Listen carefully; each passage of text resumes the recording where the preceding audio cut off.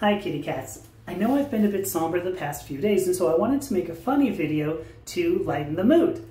Since I've been here in Thailand, I've been aware just how much a woman like I am stands out. You can see the original video there. In the US, I'm nothing exceptional. I stand 5 foot 9 inches tall, like 176 centimeters. I am just within the second sigma of female height statistics, at least in the Western world. In Thailand, however, that is not the case. I stand 2 or 3 inches, 5 to 7 centimeters, taller than the tallest woman. I'm about the height of a tall Thai man.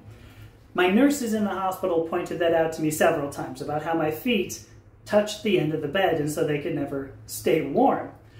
A typical Thai woman is also delicately boned and very slender, and I'm, well, not.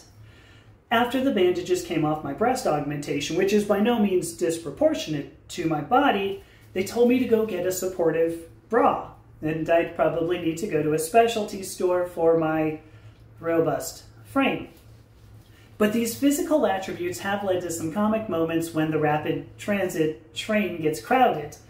There is a manga trope, maybe you've seen it, a schoolboy on a packed train who ends up sandwiched between two women of, say, my height and voluptuousness, and I believe I've already made a lasting impression on several of the younger passengers. But I've also been offered seats on the train or otherwise. I watched one man on the train look me up and down and offer his seat to me, probably to the disappointment and chagrin of the schoolboy standing right in front of me. Another man at a food cart looked me up and down and then goes walking around a corner to pick up a metal stool. He comes walking back around the corner. He's polishing the seat with a cloth, sets it down right in front of me, presumably acknowledging the level of effort inherent in toting around an ass with this magnitude of thickness. Now make no mistake, I'm flattered by the attention I've received. If nothing else, it's made me consider an OnlyFans page dedicated to Giantess content. So I'd like to thank my parents for the genetics and my surgeon for the technology that's made me what I am today.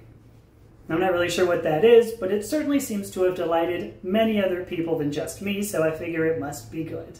So talk soon. Bye.